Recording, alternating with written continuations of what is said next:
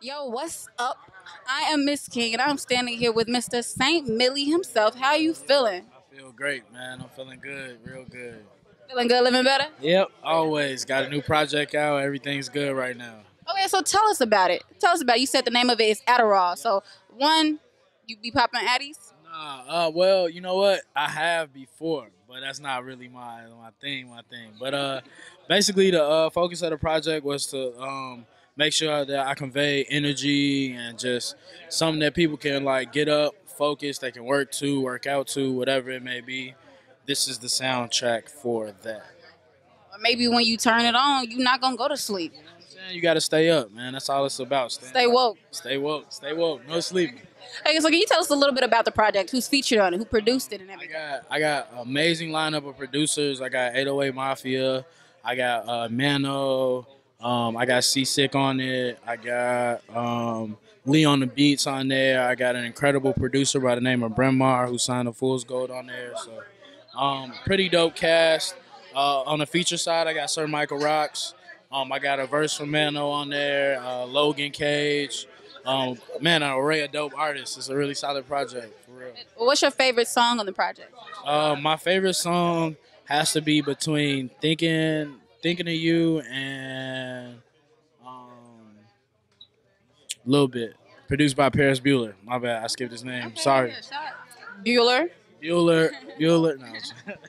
Okay, and you just told me that you headlined a show at Double Door here in Chicago. How was that? It was an amazing show. We brought Brent Maher and Slinks here to do the live show at Double Door.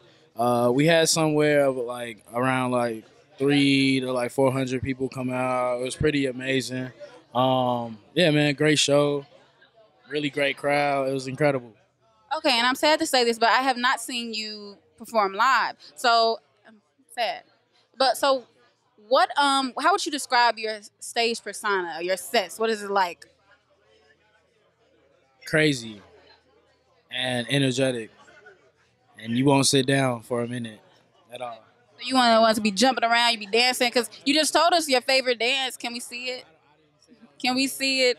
He rocks with the drip of my walk. Hey, there you go, one more time. Hey. Crazy, man. Yo, you funny. Okay, so in the future, 3 artists that you would love to work with.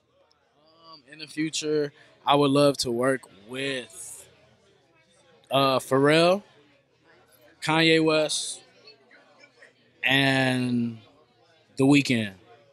Okay, nice. I like that variety right there. What do you have set up for the summer then? We got another tape coming this summer. We also got a bunch of shows lined up that we're just waiting on a few things to happen, and then we'll be able to announce them. But just a bunch of amazing things, man. Got a couple T-shirt collabs coming out. So we're working on a lot of different stuff, man. We definitely get a hot summer. Okay, very dope. So as far as your career right now, at what point in your career will you be able to sit back and say, I'm satisfied, I'm completely happy and content with where I'm at in my career? Probably never, because I don't know how to be satisfied with stuff. So I'm always trying to reach the next level if I can. If I can push it and go even higher, I want to take it there. So hopefully that I plan to always be evolving and I always elevate. So hopefully it never stops. Nice. Well, thank you so much, Saint Millie. And you've been watching Color Me TV. Stay tuned for the next episode. What's up, y'all? It's your boy Saint Millie, and I'm in here rocking with Color Me TV. Hey.